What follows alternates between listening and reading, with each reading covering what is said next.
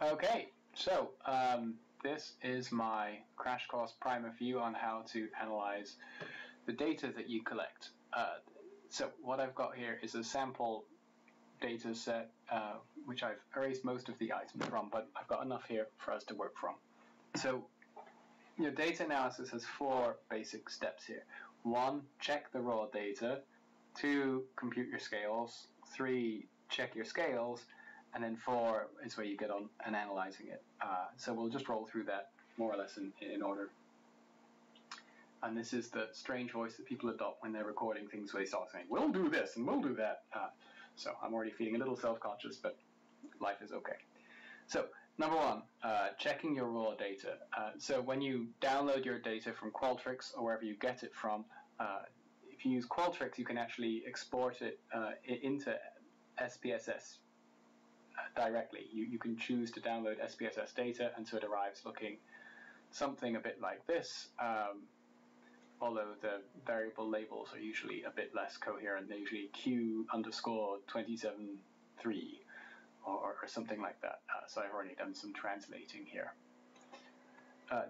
So the first thing that you do when you get your data is you want to just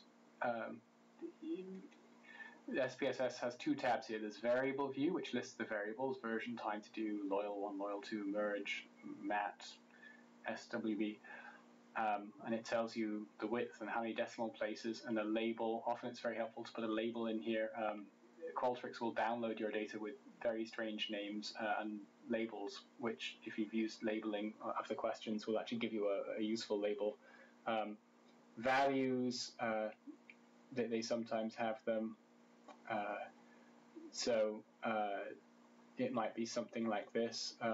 Which product value could be 1 if it's a phone, and add, and 2 if it's other.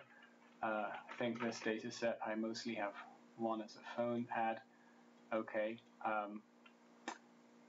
And the other thing that you want to get right here is make sure that scale, you've got the right kind of question. So they can be scale, ordinal, or nominal, and that's something you learned about in your class. So you want to make sure you've got the right one. For the most part, it's not vital, but it's worth checking. So if I go over here and I find which prod, right, this is the one I labeled. There's a tag button here called value labels. If I click that, it now shows me my labels: phone, phone, phone, phone, phone, other, phone, phone, phone, phone, phone, phone, phone, phone, phone, other. I think I asked people if they had a phone, and if they said no, then I asked them about something else. So these are, most people had phones. And you can click off the labels here. So it switches back and forth between a number and the word. Now you might ask, why am I using numbers at all? Why don't I just put in the word phone or other? And the answer is SPSS isn't very good at coping with strings. It isn't very good at coping with strings of letters like Samsung or iPhone or ZTE. It does much better if you say, which data should I analyze? Everything where which product is equals to 1. It can do that. If you say everything where the string includes Android, it'll get confused. So generally speaking, if you've got conditions that you manipulate, that people get one condition or another, you want to code those as 1 and 2, or 0 and 1, or 1 and -1. It doesn't ultimately matter what you choose, what numbers you choose. But if you give it numbers and then put a label on it so you can remember which is which, but that's generally the most helpful way to go around doing it. So let's think, what else do we want to do here? So first of all, it's worth just inspecting your numbers to get familiar with it. And then look for what kind of hits you. So sometimes you see a bunch of missing data here. Here you see there's no phone number, and then you look and you go, right, that's because they weren't asked about phones. There's no loyalty scores. That's because those questions asked about how loyal you were to your phone. There were different questions about how you asked how loyal you were to some other product. So that's right. Whereas this same person does have scores for materialism and these personality variables and gender that everyone was asked about. it looks like this question is blank, and if you scroll down, you'll see that they pick up here. This is because I started running this data set, and then I realized, hey, wait, I could ask them this other question, and I added it to my Qualtrics survey halfway through.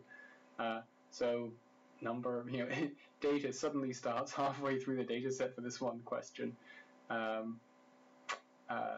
And so you can actually see things like this hard-coded into your data set. Let's see what's going on here. So yeah, you can see people who have done things. You can see questions that were on very different scales. So you can see this demand scale, you're getting 59, 49, whereas all these other ones are 1, 2, 3, 1, 4, 8, 3. This one has -2, -1. And so if you know what your questions are, you can think about whether that's a sensible thing that should be there, or whether it's some kind of mistake. And mistakes do happen. So I had a survey once where I looked at the data, and some question that should have been 1 to 9, the numbers went 1, 2, 3, 1, 3, 4, 5, 15, 1, 3, 5, 19, and it just jumped out at you, these 15, 19, and it turns out that Qualtrics had recorded 1 as 1, 2 as 2, 3 as 3, 4 as 4, 5 as 5, and then 6 as 17, and 7 as 18, and 9 as 19. So once you knew that that was there, it was pretty easy to correct. So let's look at these menus. There are 3, other than file, you use data, transform, and analyze. Those are basically the only 3 tabs that you're going to use in your analysis. So you can go to transform, and somewhere in here you can go recode into same variable. And so if something like that has happened, you could say, let's say demand, we've got a problem. You can say old and new values, and then you can say, okay, if I'm seeing 15, that really should become a 5, because it's supposed to be a 5. And you add that. And if there's a 16, that's supposed to be a 6. And we'll add that, and then continue. And then if I press OK, it'll carry out that transformation. And I'm not going to do that because that's not really the case in my data set. But this is one kind of problem that you can very much solve if you spot it. And so it's worth having a look at your raw data to see things like that. Right. So having looked at our data and decided that it's okay, we can start trying to compute our scales. Because when you get it, you will have, and I've cut it off here, you'll have something like materialism 1, materialism 2, materialism 3, materialism blah, blah, blah, blah, blah, and you might have 15 different materialism items, but you don't want to try and analyze those separately where the 15 different items all predict things on their own. You want to combine them all into one. So this is step 2, computing scales. Now, the way you do this, remember our 3 tabs, data, transform, analyze. The first option under transform is compute variables. So we are going to compute a new variable. We can give it a name. We can call it whatever we like. Let's say mat for materialism. And then we can scroll down the list and find our first materialism item. And then we can scroll down and we can find, oops, let's put a space in there. You can find another materialism item, and you can go, now, on its own, we've got an equation here, materialism equals, and then this thing, right? Now, let's say that there were 3 materialism items only. Oh boy, I put it in the middle. Let's say there were 3 materials, so you can just type in here, you can type in stuff directly, you don't have to go through the drag and drop menu. One way to calculate and average them all is you can say, you can just type it in like an equation, this, plus, where's plus? This, plus this, and then say divide it by 3, and that will compute materialism, an average of those 3. But there's a problem here, which is sometimes, you can see over here, someone will have not answered a question. So if I took the average of those three, 8 plus nothing plus 7, and divided it by 3, I would get a loyalty score that was much too low, right? Because the average of this person's loyalty scores is really 7.5, but if you added 8 and 7 and divided it by 3, it would be 15 divided by 3 would be 5. So there's a trick to avoid this, which is there's a built-in function for calculating means. So you just type mean. Oops, I made it caps. Doesn't really matter if it is or not. And then you comma, get rid of that. So if I type mat or materialism equals mean of mat 1, mat 2, and mat 3, it'll compute the mean for me, and if there's missing data, it'll divide it by the right number. Now, I could press OK, and it would calculate that score for me right now, but there's this button that you will come to know and love right next to OK called paste. If I click paste, change existing variable, I already have one called materialism, I'll say OK. You get this syntax window. Syntax is the commands that, if I dataset activate dataset 1, and it puts that at the beginning, you don't read that unless you open several different datasets at once, which you're not going to do. It says compute mat equals mean, mat 1, mat 2, mat 3, and this is just a text file. You can add for mat 4s, mat 5s, although you've got to make sure you don't make mistakes and forget an underscore or something. And then you say, if I want to compute a new scale, I can cut that and paste it and paste it and paste it, and then say this new one will be BESC, and then I can even put spaces in so it all lines up better. Equals, and you can put in BESC 1 and BESC 2, and things like that, and then each one ends in a full stop. And here's how this works. I'm going to give this a different name. Matt, kill me, BESC, kill me, just so I remember to delete it. And we'll delete that. So I highlight those, and then also the execute, because otherwise if I don't highlight execute, it'll just sit there and it won't do anything. And then I push this green play button, run selection, and it goes donk. And if I look at my data set, over here it's added a variable on the end. It should have done. Oh dear, what's going on? Output. Whoops. It says incorrect variable name. Aha. Aha. Oh yes, so I've told it variable names that don't exist, and that's why it's throwing an error. So let's just go back to my syntax window, and we'll get rid of this. And we'll... This is what you find yourself doing a whole lot, is running stuff, and then it throws an error, and you go, what? Why did it throw an error? And then you go back and look at it and work out why. So if I run this here, okay, Matt kill, and here it is, Matt kill me, and if I go to data view, here it is. I'm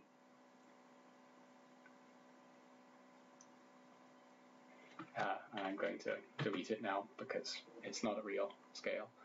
But that's the beginnings of how you compute a scale. Now, there's another wrinkle. I'm going to open up an Excel file here. So here is the materialism scale. These are the names that Qualtrics gave it. I just cut and pasted it from the SPSS into Excel. This is the actual items. So materialism, 15 item. Number 1 is I admire people who own expensive cars and homes. And number 2 is some of the most important achievements in life include acquiring material possessions. Item number 3, I don't place much emphasis on the amount of material objects people own as a sign of success. Now, if you look at it, this question is reversed. It's phrased backwards. If you're very materialistic, you would say, yes, 7 out of 7. I admire people who own expensive cars and homes. But then when you get to this item, you'd say, I don't put so much emphasis on the amount of objects people own. If you're very materialist, you'd say, no, 1, I disagree. So if I just took a straight average of this highly materialist person 7 and their 7 and their 1, it would give me a score somewhere in the middle of the scale, and that doesn't reflect who this person is. This person is a materialist. They need to have a high score to this reversed item, not a low score. So I need to flip their items. Now, if you look at it, there's an easy trick for reversing items. So if items are scored 1, 2, 3, 4, 5, 6, 7, I need to turn that 1 into a 7, and that 2 into a 6, and that 3 into a 5, and so on. If you have a 7-point scale, and you do set it as 8 minus that score, let's move this over. Here, I'm going to say 8. And I'm going to set this as equal to 8 minus 1, that's for 7. Whoops. Yeah. 8, right? So let's paste this here. Turns out it works perfectly. So this number needs to be 1 more than the maximum number of scales in the item. So if it's a 7-point scale, you use 8. If it's a 9-point scale, you use 10. If it's a 5-point scale, you use 6. Because 8 minus 1 is 7, and 8 minus 7 is 1. So it's this neat trick to perfectly reverse the items. So I can delete those now. So what I've done is, if you look at this, I've pasted in something here that flags with an asterisk which items are reversed. So this one is reversed, this one is reversed, this one is reversed. Now, trying to type out all of that syntax for all of those lines gets really tedious if you've got a whole lot of scales and a bunch of subscales in them, because these are subscales. S is success, C is centrality, H is happiness. These are subscales of the materialism scale. So here's my trick for making them really quickly. You use Excel, you have compute, and then you copy and paste that down a bunch of times, and then a name like mat1, mat dash, and then in Excel, the quick way to make consecutive numbers is you write 1, 2, and then if you grab the bottom right corner, there's a dot, and if you grab that and pull it down, and it's only the bottom right corner, it continues the pattern for you. So it fills in the 1, 2, 3, 4, 5, 6, 7, 8. So then, you can grab those names and paste them in here. And what I'm doing is I'm spelling out the syntax that I need. And here's the magic. There's this function called concatenate. And so I'm going to concatenate this cell and this cell, comma, this cell. I'm just typing commas between these, comma, comma. And you can see up here that this is what I've typed out. And then we'll put a close bracket on the end, enter. And what it does is it just pastes all of those cells into one string of letters. So compute mat1 equals q23 underscore 1.1 close bracket, and that full stop to end the line. Don't forget the full stops. You'll find you forget the full stops a lot. This will be a frequent reason that your code breaks. So you paste these, cut and paste it, and here I've now got a bunch of syntax made. So if I copy that and then I open up my syntax file here,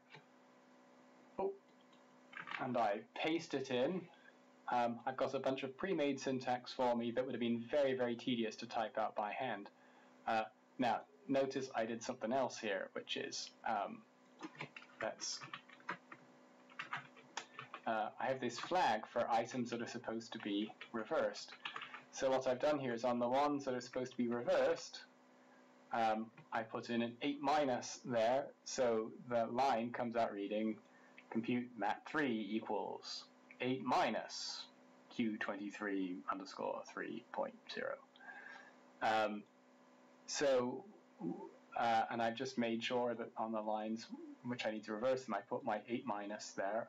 So my new scale that will be computed will happily reverse all of the items just as if needed. Now,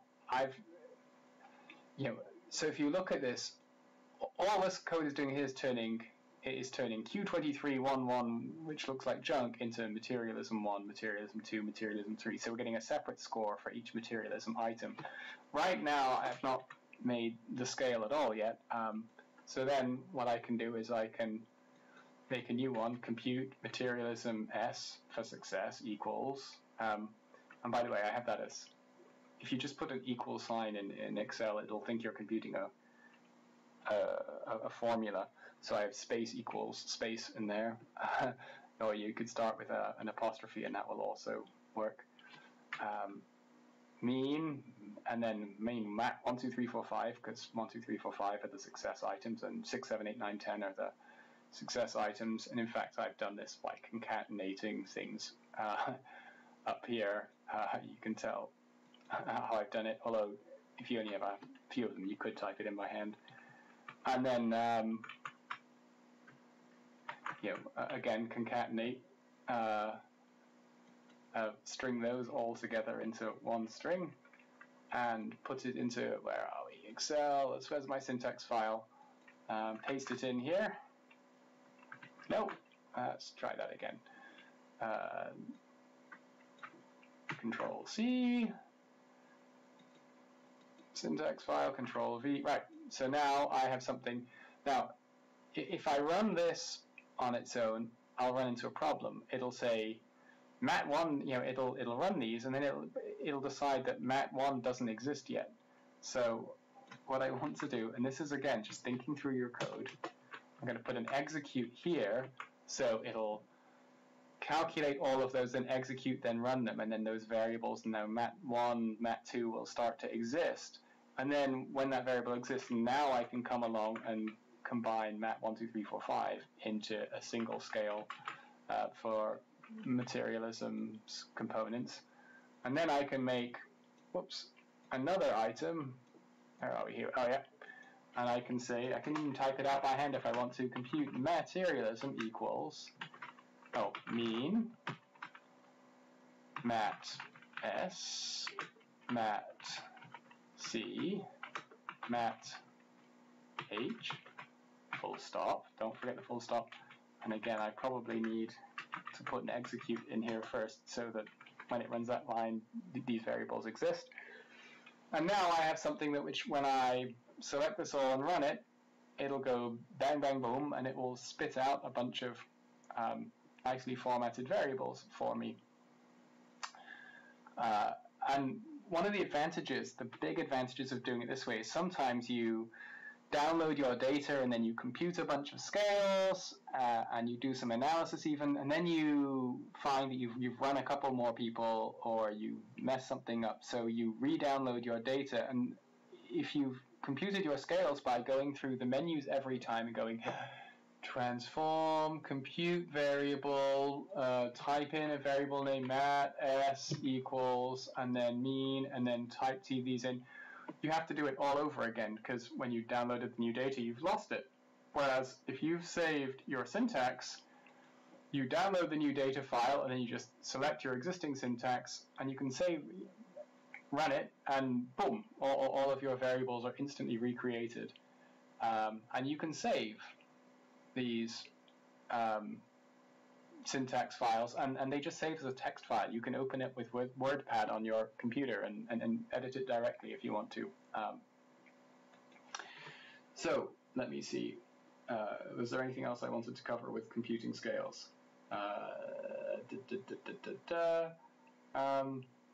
Yeah, and if you're ever not sure how you want to do something, you can always go back to compute scales and then put something in there and then hit paste.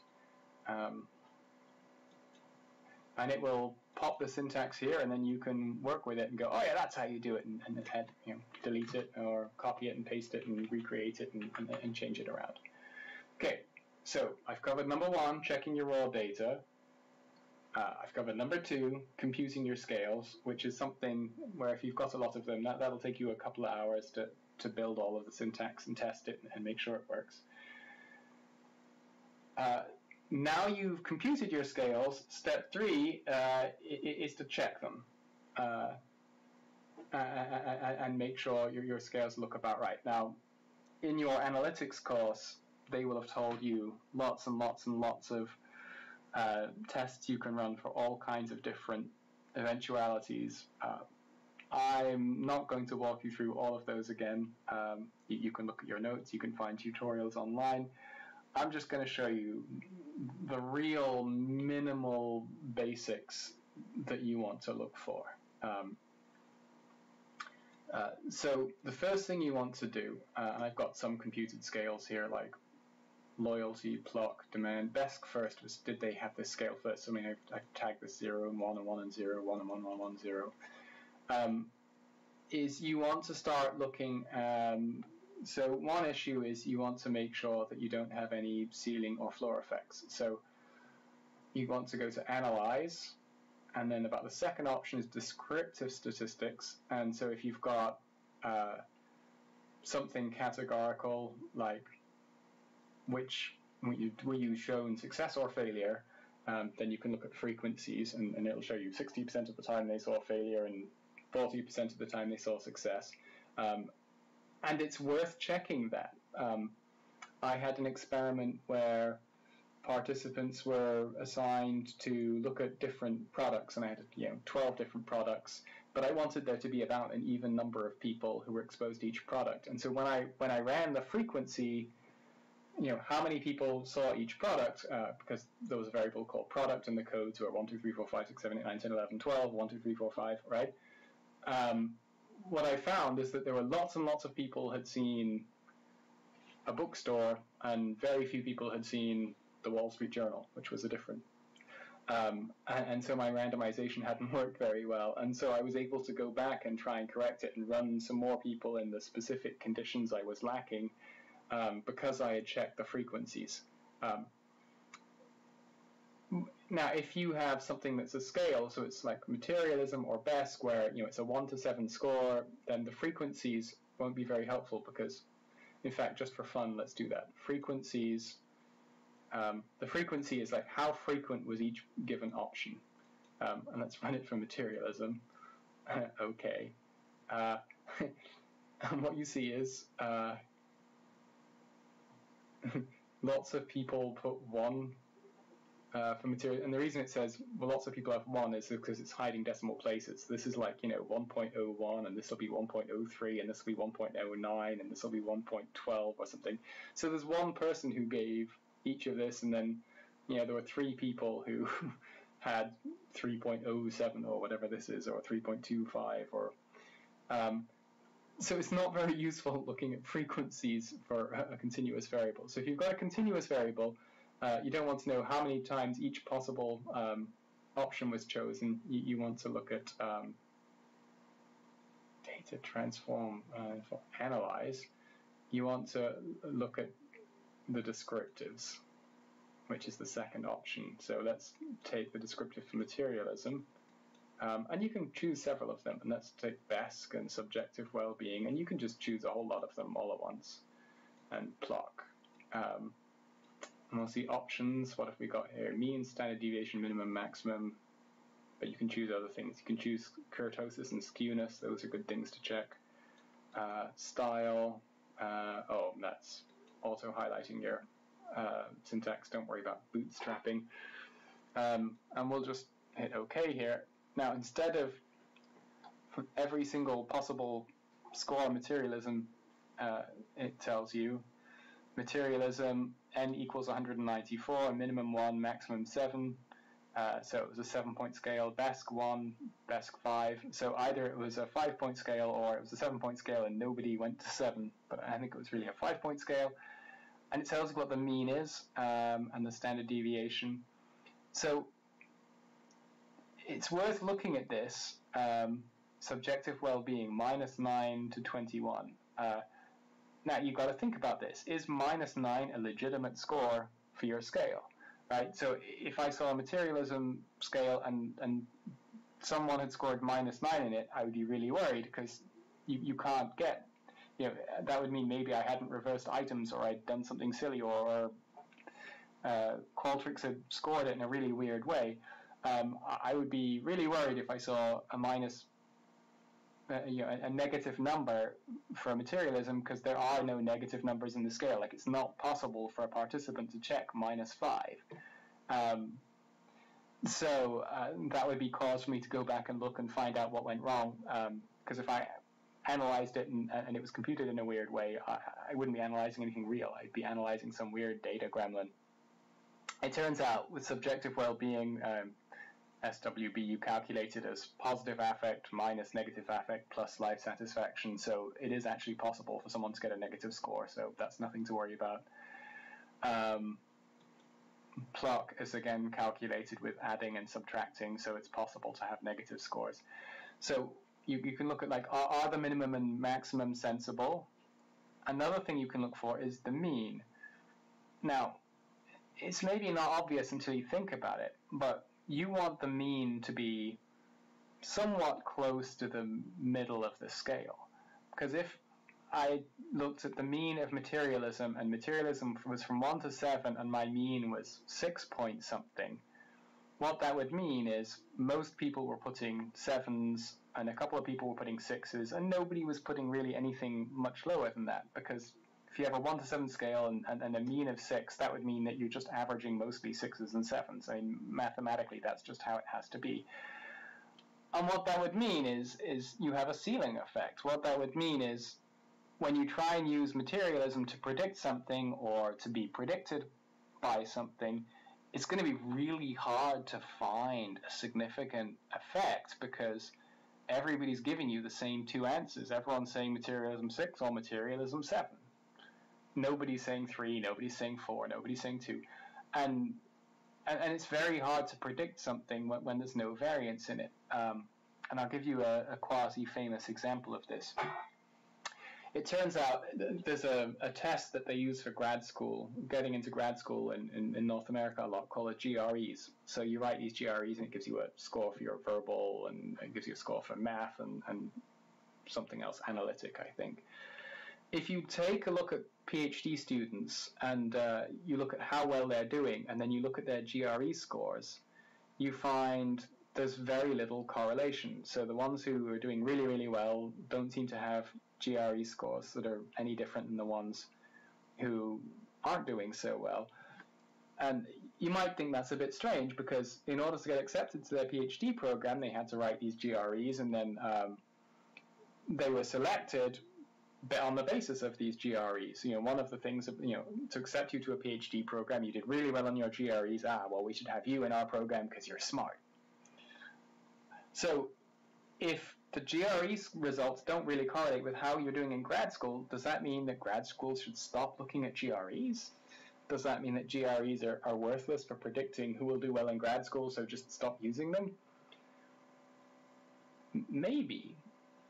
But it turns out that there's a little bit of an issue here, which is if you get a really bad score on your GREs, generally you don't get into grad school. So the people who get into their PhD programs are all people who did either sort of well or really well on their GREs. So when you use GRE scores to predict how well people are doing in grad school in their PhD program, what you're testing is, does it matter if you do well or really well on your GREs? And it turns out it doesn't. But if you do really badly on your GREs, maybe then you would do badly in grad school. But we don't have those people in grad school, so we can't see that. We don't know. So if you looked at the people, the grad students' GRE scores, you would see that the mean was fairly close to the maximum, and that would be what we call a range restriction with a ceiling effect. So if you look at your data and you see that one of your numbers is like that, you can go and look closely at your data, and you can go to here and you'll see that on this variable you've got mostly 6s and 7s, and that'll be y, or mostly 8s and 9s, or whatever it is. And that is a variable that you're going to find it doesn't predict much. It'll have, and that might mean that there really is nothing to do with it, or it might mean that just mathematically it was measured badly, and that's why it doesn't predict anything much. So you want to look out for, and also if you have a very mean very close to the minimum or the maximum, you'll probably have a very low standard deviation because there's not a lot of variance. Everyone's just giving the same few scores. So that's something big to watch out for. Now, the next thing that you want to look for when you have scales, where are we, analyze, is you want to look at their alpha. So you'll find it under analyze, scale, and the first option is reliability analysis. So again, you can find variables and put them in here. But with the reliability analysis, you don't put the finished variable scale in here. You put the items that make it. So you'd have materialism 1, materialism 2, materialism 3. You'd put those in here.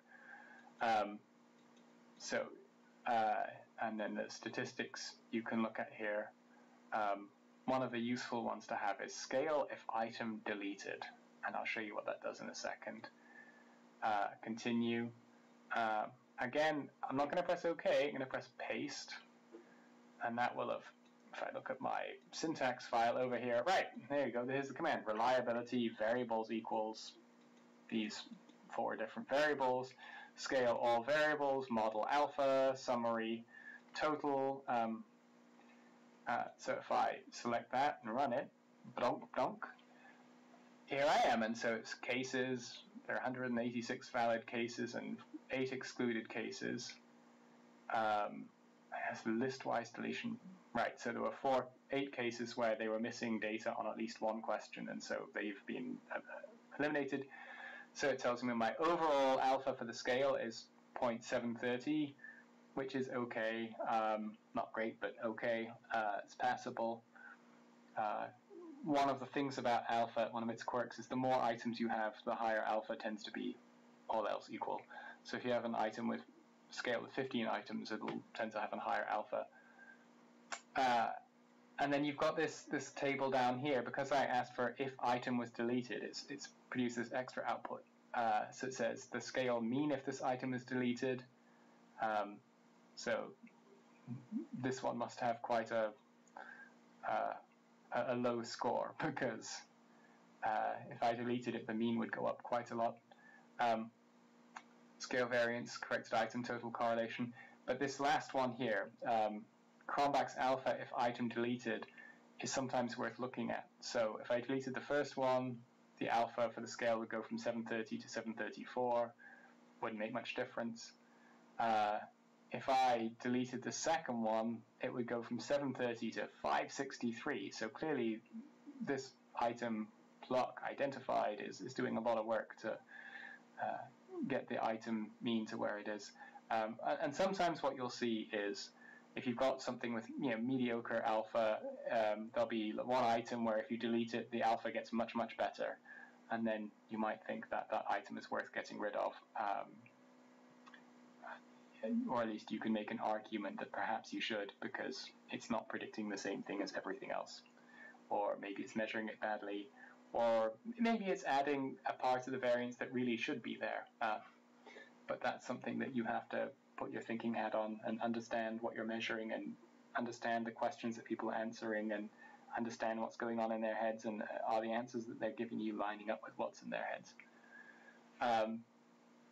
So you'll want to compute alpha for your different scales. Let's think. Then another test that you'll want to run for your scales, especially your bigger, more important ones, analyze, dimension reduction, factor analysis. This is an exploratory factor analysis, or EFA, where you don't tell the computer what dimensions to use. You just let it work out what it should be. So I'm going to pick these 4 items here, the clock items, descriptives. Yeah, that's fine. There's a couple of things that you want to work at here. Extraction. So right now it's doing it based on eigenvalues. Sometimes we'll come back to that. Here's the one you definitely want to check. You want to do a rotation. Varimax is the most popular one. And for our purposes, we'll just leave it at that. Pure methodologists would be having a heart attack if I told you to just always do a Varimax rotation, but there are no pure methodologists here. So continue and scores, the options. There's a really handy one here, suppress small coefficients. So I usually do it below about 0.4. Continue, it just makes the table easier to read. And then I'm going to paste. We'll paste it again because that means we can always recreate our analysis later. Here we're doing, okay, and we will select our factor analysis and we'll run it, see what happens. Boom. Right, I mean, this is a scale with only 4 items. So it's of somewhat limited interest. Make that thing go away. So the things to look for as a real crash course is communalities. How many factors?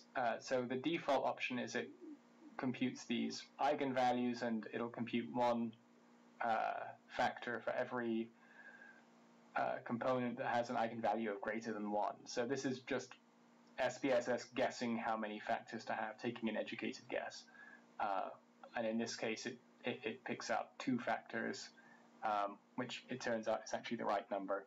But oftentimes it will get that wrong, and so you'll look at the component, you'll look at the solution it comes up with, and then you'll say, yeah, but what if we add a factor? What if we add a factor? And then you'll go back to analyze, and where are we? Dimension reductive factor, and then you'll say extraction. Okay, don't just go eigenvalues greater than 1. Give me a fixed number of factors. Give me 3 factors. Okay, continue, and then okay, let's see what that looks like now. Okay, now I'll come back to the one I did with 2 factors here. So the first one is the unrotated matrix, and the short answer is just ignore that. Look at the rotated matrix, and the reason there's missing values here is I told it to hide anything that's less than 4. So this number is probably 0.2 something, and this is probably 0.3 something, or minus 0.3 something. But I said don't show me anything that's less than 4. And so what I see is that clock intrinsic and identified load on 1 factor 0.94 and 0.84, and clock introjected and clock extrinsic load on another factor 0.876 and 0.900. And if you know how the clock scale works, then you are very happy because that's exactly what should have happened with that scale. It's supposed to have an intrinsic component with these 2 items and an extrinsic component with these 2 items. And often when you do a factor analysis, especially if you have lots of factors, so like in materialism, there's 3 factors, and in some other scales, there's more. And especially if your sample size isn't enormous, you can get quite a bunch of bounce and gremlins. And so here's when I force it to say 3 factors, it picks out 1 for intrinsic and identified, and then it forces extrinsic and introjects it onto separate ones. So you can toy around with that with your variables, and you can start to get a sense of the shape of your data, which is a strange thing to say, but when you start playing with data, you'll see what I mean by it. One warning is, especially if your sample size is, less than 200 or even 300, don't overinterpret. If one item loads a bit in the wrong place, or one item loads on 2 variables when it should just load on 1, that might be a problem with the factor structure of the data, or it might just be that you've not got enough sample size to get a completely consistent, coherent solution, or that your participants weren't paying enough attention to really discriminate these fine gradations that are there in your questioning that they just didn't pick up. So if your sample size isn't staggering, and you've got a factor analysis with like lots of factors in it and complicated things, and it doesn't come up quite perfectly, just don't panic, because factor analysis does have a certain amount of bounce in it, right?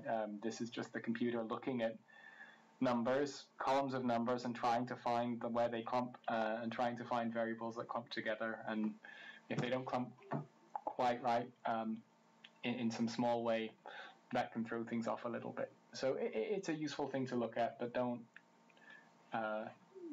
overly panic or overly interpret it, especially if your sample size isn't huge. Right. I'm going to show you a really interesting trick I discovered. Because if you remember, one of the problems you run into is you run a bunch of participants, but some of them pay close attention and answer each question carefully. And some of the time, some participants just start going through and just clicking like numbers to get through your survey. They start going 5, 5, 6, 6, 6, 5, 6, 6, 6, 7, 5, 6, 6, 6, 6, 6, 7, 5, done. Okay, good. Haha. I'm finished. I've given my data. I can move on with my life. So what I found, and no one that I know of has published this, but it's a trick I found actually works pretty well. If you have a scale like materialism, materialism works, but any scale where some of the items are reversed, but you otherwise have like a pretty good alpha, what you can do is compute scores for each of the items where they're reversed appropriately. So materialism 1, materialism 2. So the items are. Then what you can do is you can go through and you can make an average of all of the items which are not reversed. But I'll get rid of that one. Yeah. So you compute a scale, and I'm just sort of clicking on Excel here instead of computing, right? And so you compute one scale, which is all the not reversed items, and a second version of the scale, which is all of the reversed items. And it doesn't matter if they're in different facets, so long as the scale has a good overall alpha. And then you take those two numbers and you subtract one from the other. It doesn't matter which order you do them in.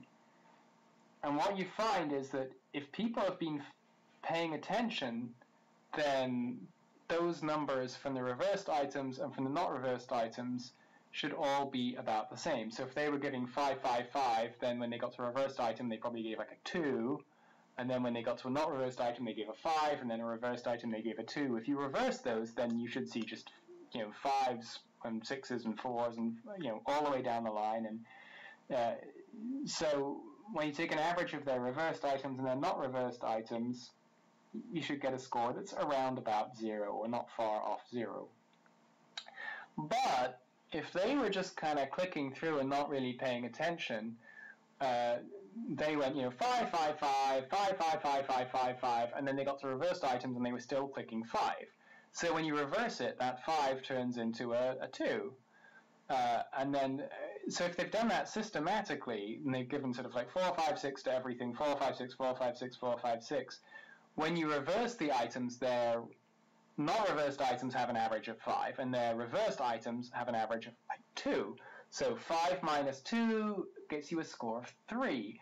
And what I find is, if you calculate it that way, the people who have scores of 3 and 4 on this scale, when I have like another question in there that like captures were they paying attention, the people who have 3 and 4 on this scale, they're the ones who get who fail the manipulation checks items.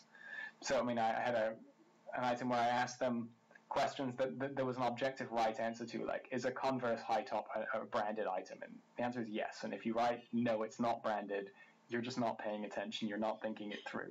So I have a couple of questions like that. And what I find is the people who get those questions wrong, where there is a definite right answer, they're the ones who have this big spread on materialism between their reversed and their not reversed answers, because they weren't paying attention when there was a reverse. They didn't give low answers to the reverse items and high answers to or vice versa. So this is a little trick that you can do, and so you compute this score, and if people have got 3 or 4, if people have got really high scores on this, then you just exclude them from your analysis. You say, these people were not paying attention, I shouldn't interpret their numbers, because the numbers they gave are just junk. It's just them clicking on numbers and not reading my questions and thinking about what they mean and giving an honest answer. So I hope my explanation there is clear enough. It's completely clear in my head, and hopefully I haven't confused you by just describing it with words. And if not, then don't worry about it. It's just a nice trick that you can pull off. Okay, so number 1, I told you about checking your raw data. Number 2, talked about computing scales. Number 3, checking your scales, ceiling effects, alphas, factor analysis. Number 4, analyze the data. So once you've got it all sorted out to your satisfaction, and I mean, in your analytics course they told you about lots of tests I didn't tell you about here, and you can by all means go into those and clean your data even more precisely. There are, let me think about this. In all of statistics, there are only ever 2 questions. There's a million different tests you can do, but really only 2 questions. One of them is this set of numbers higher or lower than another set of numbers? And the other question, question number 2, is, does this set of numbers move together with another set of numbers, or does it move in an opposite pattern, or does it move in an unrelated way? And the reason you've got a million tests isn't because there are more questions than that. It's just because our statistics aren't very good. Our math isn't very good, and so depending on, we can come up with, if you make a bunch of assumptions, I can come up with some mathematical operations that will test whether this set of numbers are different than another set, but if those assumptions aren't quite right, then the test doesn't work anymore, and then I have to come up with another test that will fit that pattern of numbers. So this isn't because that's how numbers are supposed to work, it's just our math isn't very good. So when you want to say, is one group of numbers different than another, that's where you want to run a t-test. So if I look through my variation, I have, let me see, gender. Gender is something where I have 1 and 2, and if I labeled it correctly, 1 would show up as male and 2 as female, or vice versa. I don't know, I'd have to check which way I put it. But I can go to Analyze, Compare Means, and Independent Samples t-test. So one sample t-test is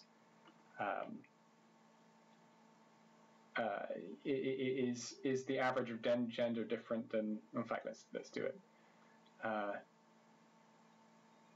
Gender, and there's a test value of 0, and so it's going to test, is the average gender score different than 0? And it will be, because if you look at it, every single answer is 1 or 2. So maybe I'll even put a test value of 1.5 in here, because if there's an exactly equal number of men and women, the average score should be 1.5. That's okay. Take a look at this. And what we find is mean is 1.43, which is slightly lower than 1.5, but is it significantly different than 1.5? And the answer is T significance 0.057. Normally our criteria for significance is 0.05, P less than 0.05, so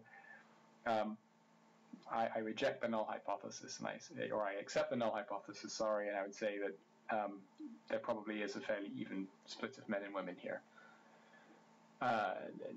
Analyze, But if I want to compare, let's say, do men and women have higher materialism scores?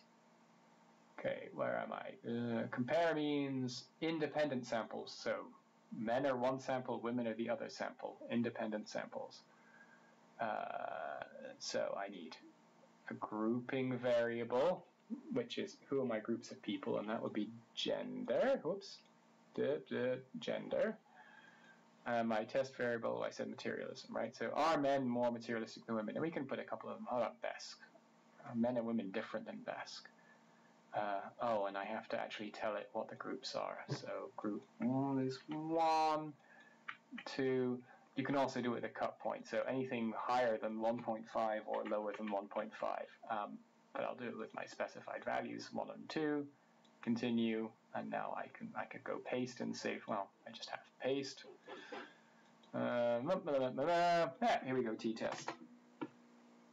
By the way, when you have your syntax, sometimes when you're creating the syntax, you know what everything means, but then you look at it a week later and you forget why on earth did I write this? You can write comments. So if you put an asterisk or a star, this is a test of something, and then a full stop closes the line. When I select that line, it does nothing because SPSS says starts with an asterisk, ends with a period. It's just a comment. So you can write lots of notes to yourself about what you found. You can make visual barriers in it. You can say, okay, main analysis stuff here. Wee. Boom. So that when you look at it later, you go, oh yeah, this is where all these analyses are. So anyway, let's run this now. Bonk. So let's see. Materialists. Oh, we got 111 gender 1 and 81 of gender 2. So 111, I think, men, 81 women. And as the mean is 3.89 for men and 3.82 for women, so that's within 0.7, that's probably kind of, or 0.07, that's not going to be significant. And if you look down, sure enough, 0.85, it's not. For material, for BESC, mean 2.79, 2.83, that's very similar numbers, and again, yep, that's not significant, 0.902. Oh, that's the test of equality of variance. In your analysis course, we'll talk about the significance for the equality of the means. Do they have the same mean? Significance 0.699, 0.803, I mean, again, not significant. And then you have confidence intervals. So it seems to be between minus 2.79 and 4.16. It's a 90, and so 0 fits in the confidence interval. So you can't conclude that your answer is different than 0. So it looks like with materialism and BESC, there's no difference on gender. So you've got group 1, group 2, and how is their score on something different than something else? That's a t-test. And so sometimes you will have tests like that. How is group 1 different than group 2? Or group 3 and 4 and 5, and that's where you have ANOVAs. So that's test 1. I told you about 3 main tests. Test 1, t-test. Next one, correlation. This is a test of, are these numbers moving together?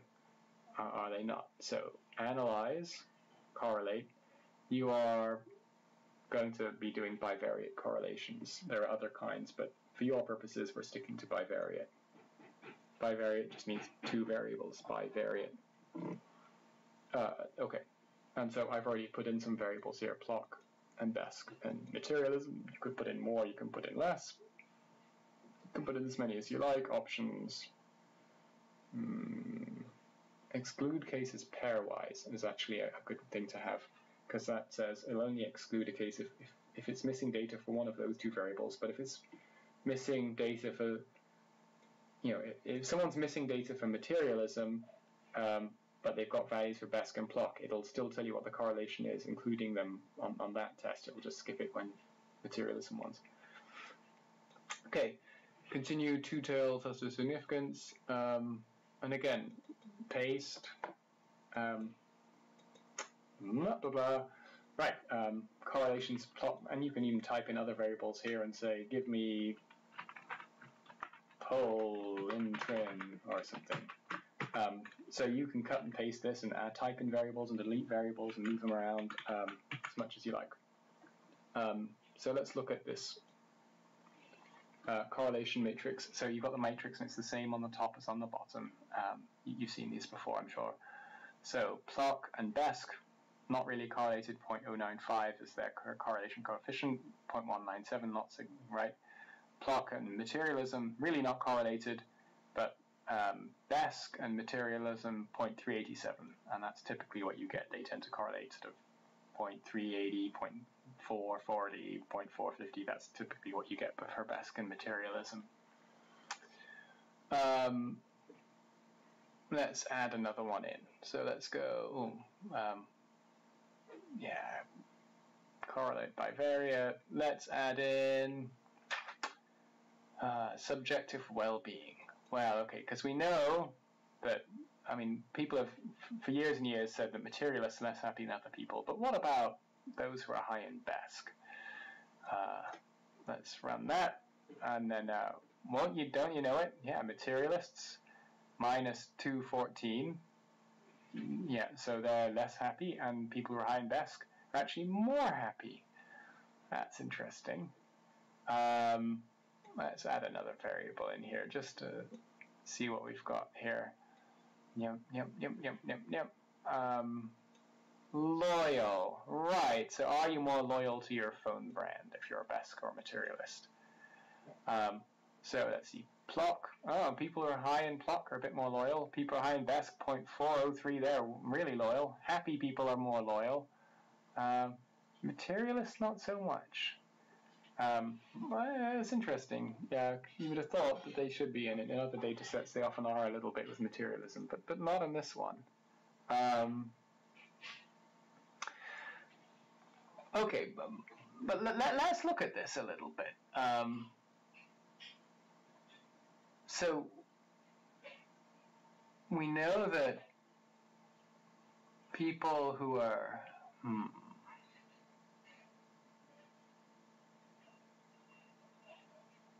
high in Plock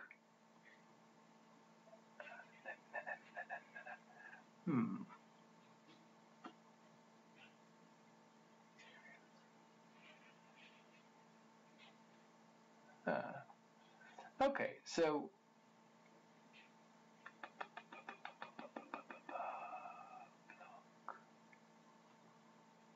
yeah, let's do kind of something interesting. So look, we know that people who are high in Plock are happier, and they're also more loyal. But we also know that people who are happier are more loyal too. So are they happy because they're high in Plock, or are they happy because they're high in loyalty? Right, so you've got, let's say that our dependent measure, our outcome measure is loyalty. We're interested in who's loyal to products. We know that 0.28, people who are high in Plock are a bit more loyal, and also that people who are happier are more loyal. But we also know up here that people who are happier are also higher in Plock. So maybe it's just the overlap between those variables, and you can think of it as like a Venn diagram. On its own, correlation will never ever sort that out for us, because correlation is just one variable and another variable, and then one variable and another variable. It just looks at the pairs of variables in total isolation. But what we need to know is not, we need to know what happens with these two predictors if you use them at the same time to predict an outcome. And can you separate out their overlap on this outcome? And this is where you analyze regression, and for your purposes, linear. We'll do you. I mean, there's a lot of different kinds of it, but for our purposes, linear regression is all we're going to use.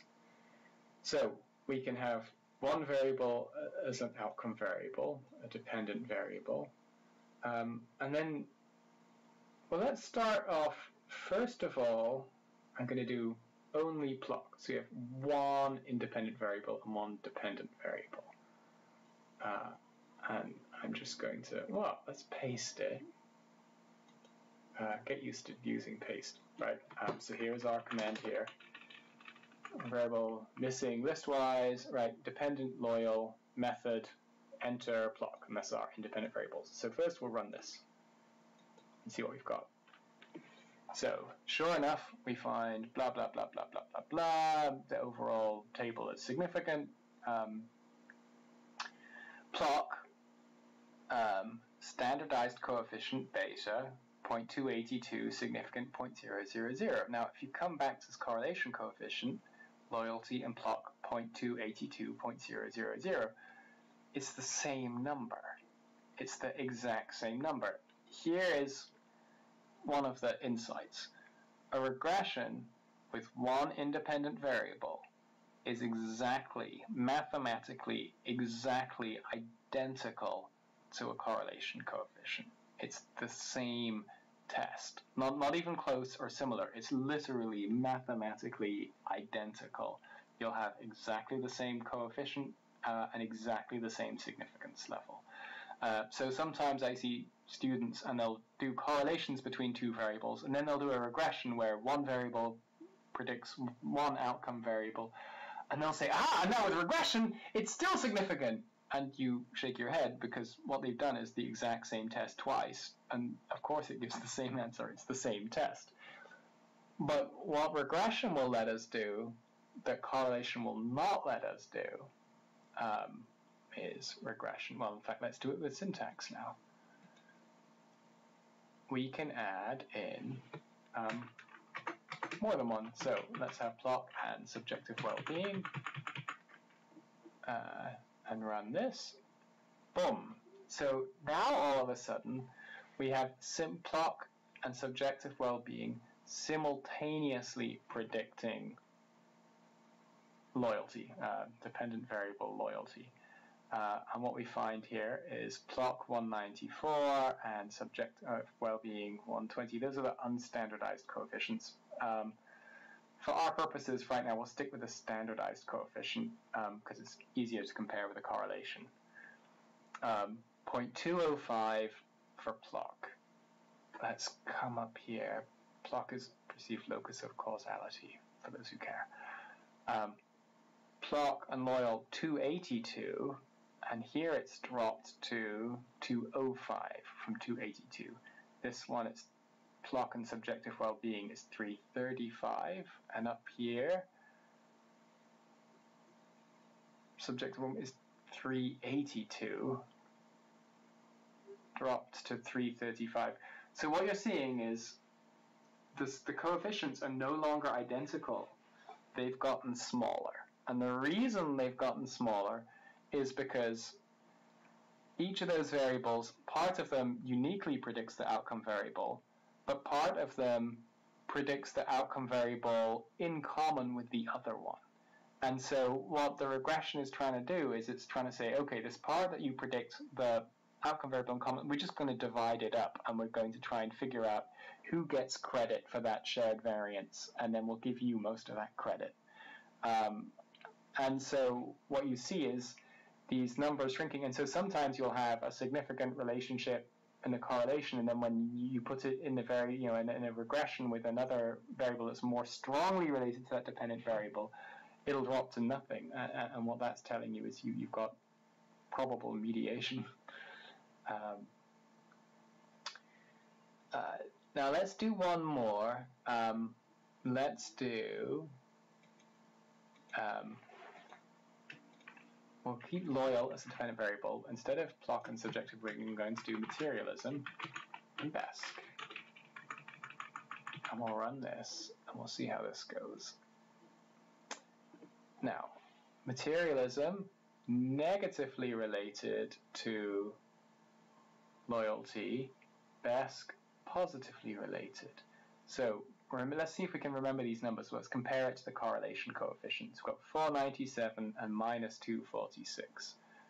There's our correlation coefficient. Here we go. So 497 for BESC, 403, 387 for materialism. It's gotten smaller there too. In fact, actually, it's gotten a bit bigger because you've got a suppression effect. Now let me see, materialism and block. Let's try it again. This is what I was thinking of, materialism and block. Let's have materialism and block one more time. I'm going to try this, linear block and materialism. Let's add that. This is an interesting one to do, and you'll see why in a second. So, loyalty being predicted by materialism and block, okay. Materialism, minus 0.055, block 282. Materialism and loyalty, where are we? 0.055. And block and loyalty, 282. So you see those numbers are actually the same, 282 and 0555. Why is it that they didn't drop there? Every other time we had two predicting the same thing, the coefficient was dropping because it was dividing up variance between them. But here it hasn't dropped at all. And the answer is, if you look up here, the correlation between materialism and block is minus 0.001, which is basically 0.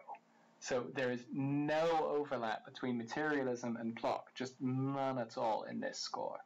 So when regression tries to sort out the overlap between them, their common explanation they have of loyalty, there isn't any. There is no variance that's shared between them. There is no in common explanation. It needs to be divided up. So it says, it's like having, in that case, a regression is like having two independent correlation tests. There is no overlap to adjust for, so it gives you the exact same answer pretty much over again. So that is my crash course in regression. Now, there's two wrinkles that I'm going to cover now, and then we're going to call it quits. The first wrinkle is some of you have tests of mediation. So variable A causes variable B, and variable B causes variable C. So you can do correlations, and you can show that variable 1 and 2 are linked to each other, and variable 2 and 3 are linked to each other. But if you want to test the mediation, you want to open up, let's find a browser. And we are going to search for Sobel test.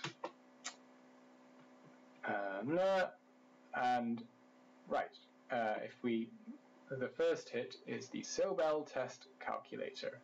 Calculation for the Sobel test. And there's some words to the wise, only works well for large samples, remember. If you have raw data, bootstrapping up is a much better.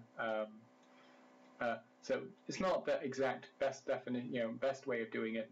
There are better ways, but for our purposes, this will be our test of mediation, right? And so here's a mediation diagram, IV, mediator, DV, and the direct effect between them. And this web page gives you, instructions on how to get numbers. Run a regression analysis, the IV predicting the mediator, and that gives you A and SA. And there's a little table that you can fill in here, A, and then the standard deviation of A. And you can type in numbers here like 0.231 and 0.012, and these are numbers you would get from running a regression. And then you run another regression with the IV and the mediator, both as dependent variables predicting the DV, and that gives you B. I'm just going to make up fake numbers here, 0.339, and SB, which is the standard error of B. And there's a bunch of links that try and tell you help you get them from the right things, and we'll call this 0.082. And once you've entered those four numbers, you hit calculate, and it gives you the Sobel test, p-value 0.003. So that's a very, very significant mediation score, which doesn't mean anything because I just gave fake data, but you would have real data you could put in here and you could get tests of mediation. Okay. For moderation, this is where you have an interaction. Close all tabs. Moderation is trickier because moderation,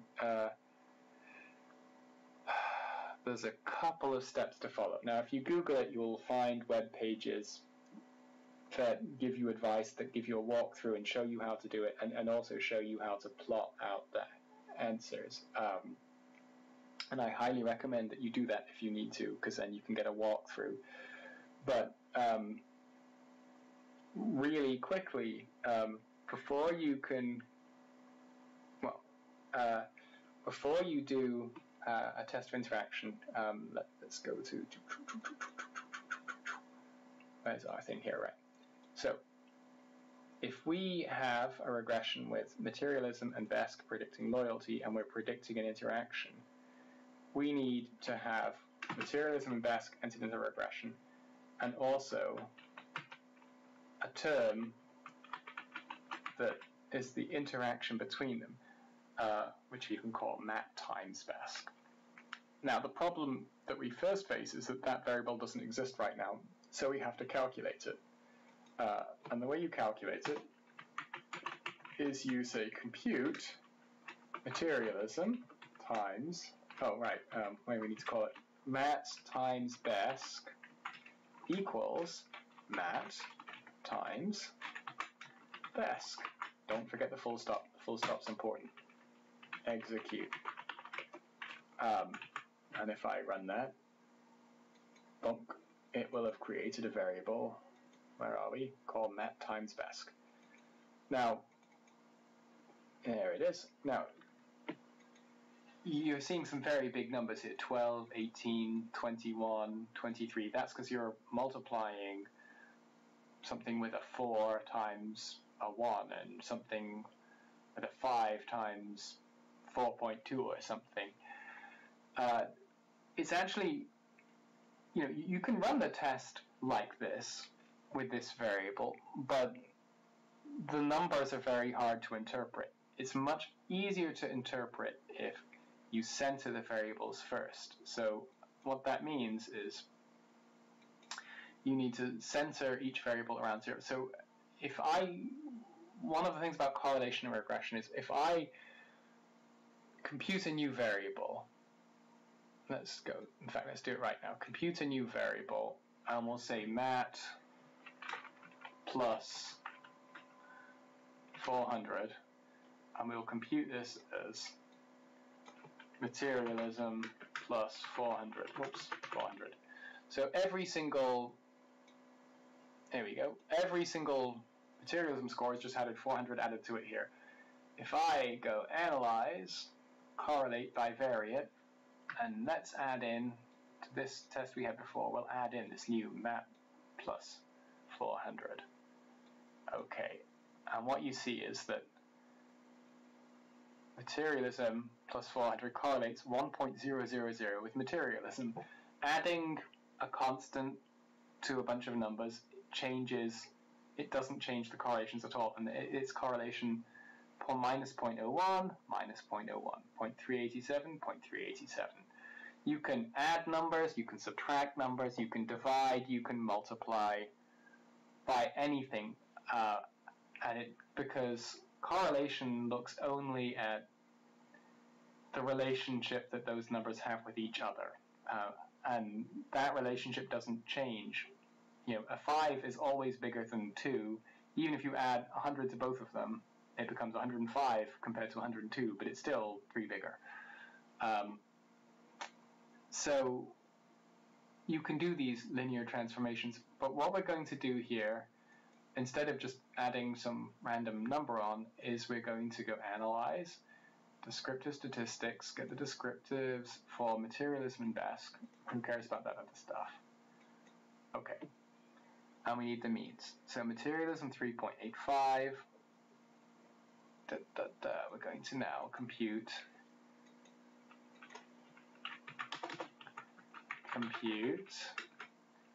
math-centered, and we're just, I even call it that, I mean the math-C is fine, equals materialism minus, let's find what this number is here, mean 3.85. And compute BESC centered, I'm too lazy to write out centered the whole way, equals BESC minus, and what's the mean of BESC? 2.8.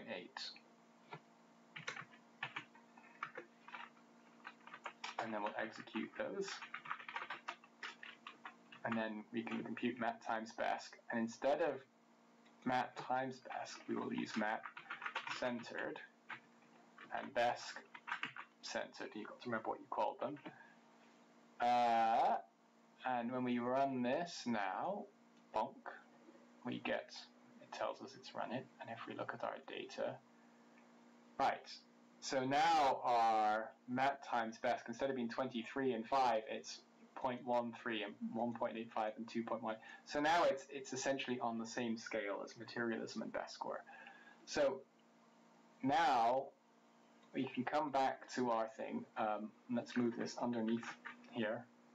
So it doesn't really matter, but just so that we can remember what we did later, you can see that we did the second.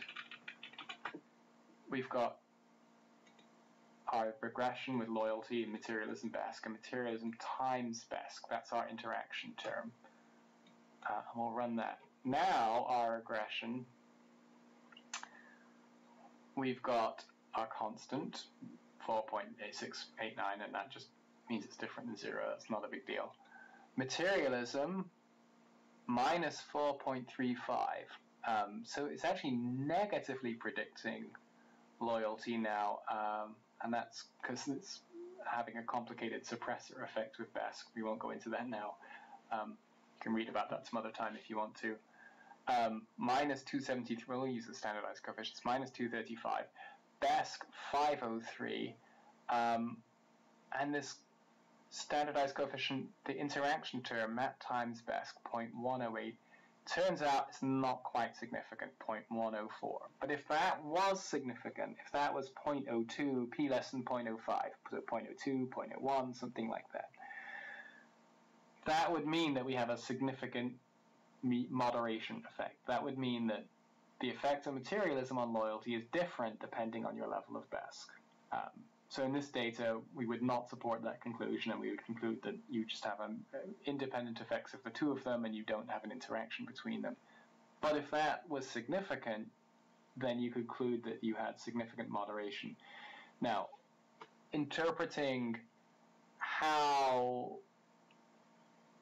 what that interaction looks like, the way you do it is you plot out the regression equation and you put in hypothetical values. So just to show you really quickly, if you look at the unstandardized coefficients here, your regression equation for mat and BESC and the interaction between them, your predicted loyalty score for any given person would be 4.679 minus 0.435 times whatever their materialism score is. So if I scored 7 out of 7, then it's minus 0.435 times 7 plus 1.044 times my BESC score. So if my BESC score is 2, then it's plus 2.088.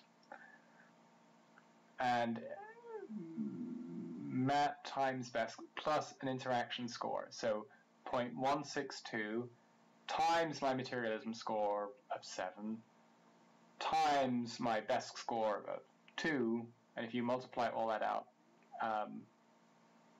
that'll give you some number. So if you add all those up, 4.679 plus minus 0.4535 times 7 plus 1.044 times 2 plus 0.162 times 7 times 2, and you add those numbers all up, and it sounds like a lot, but keep in mind this is like high school math. This is something that you were doing in your second year of high school. It's like a really short equation. Like you multiply out the numbers and then you add them up. it sounds like a lot, but it's actually very easy. That would give you a predicted loyalty score for someone with that level of materialism and that level of BESC. And so if you're going to plot it out, you would make a hypothetical person with high materialism and high BESC, and you'd work out what their predicted score is, and then you take another hypothetical person with a high materialism score and a low BESC score, and another hypothetical person with a low materialism and high BESC, and then another hypothetical person with low materialism and low BESC, and for each of them you would plug in values into this equation and get a predicted loyalty score, and then you just plot that on a little graph and connect the lines, and that gives you a visual that you can interpret. And I leave that as an exercise for you to work out, because it's hard to show on the computer here, but you can do it in Excel. You can have Excel do all these calculations for you, and if you will find web pages that will even give you a little Excel script that will do it for you. And that is how you test moderation. So that's all I'm going to tell you about today. But to summarize, finally recap. Step 1, checking your raw data. Step 2, compute scales. Step 3, check your scales. Step 4, analyze. And under analyze your data, we had t-tests for differences between groups. We had correlation, looking at individual pairs of variables. And by the way, correlation works okay with dichotomous data. So if you've got something where the answer is yes or no, or threatened and not threatened, or successful and unsuccessful, and so you've given a score of 1 and 0 or 1 and -1, correlation will work just fine with that. Correlation does not work as if you have multiple, so if you have red, yellow, and green, and red is 1 and yellow is 2 and green is 3. Correlation will assume that you mean that 3 is higher than 1, but with red, yellow, and green, it's nominal, it's categorical data. It doesn't make any sense to analyze it that way. With regression, it's like correlation. It's okay with 1 and 0 dichotomous variables. With more than 3, with 3 or 4 or 5 levels, there is a way to do it, but it's more complicated, and we won't go into that now. And then if you have mediation, Sobel test, which you use regressions to build, and if you have moderation, or if you're testing for moderation, then you need to test for interaction effects. So that's all I want to tell you about now, and I will sign off and let your head spin quietly on your own.